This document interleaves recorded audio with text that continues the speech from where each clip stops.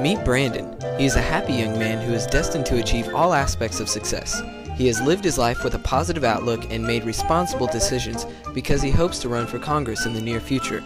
His success is attributed to his hard work and recycling habits.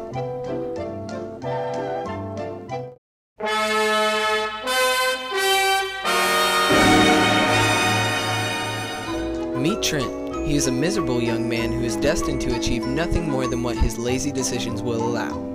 Trent is a non-recycler, and his decisions not only impact himself, but also his family and neighborhood. Let's look at what makes Brandon a successful recycler.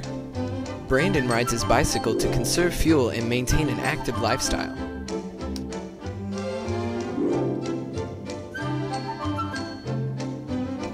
Brandon took recycling to a whole new level when he transformed his old shoe into Frisky's famous cat food, a Mark Gonzalez skateboard, Season 1 of the smash hit The OC, and a Kodak Brownie Reflex 20. Brandon takes his recycling to the curb every Wednesday.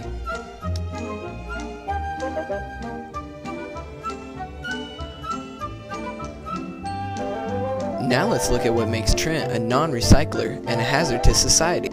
Trent chooses to drive everywhere without regards to fuel, and he is notorious for wrecking his vehicles because of his lack of respect for his surroundings.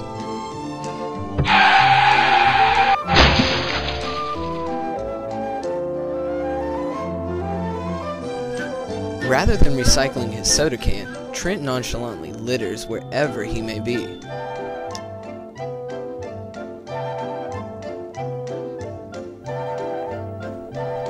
Although provided with a receptacle for recycling, Trent weakly throws his in the trash.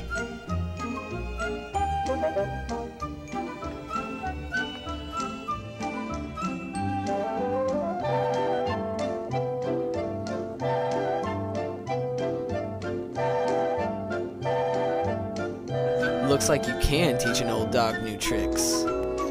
Even though pollution poses a formidable threat, its dangers can be counteracted through education and waste management. Isn't that right, Brandon?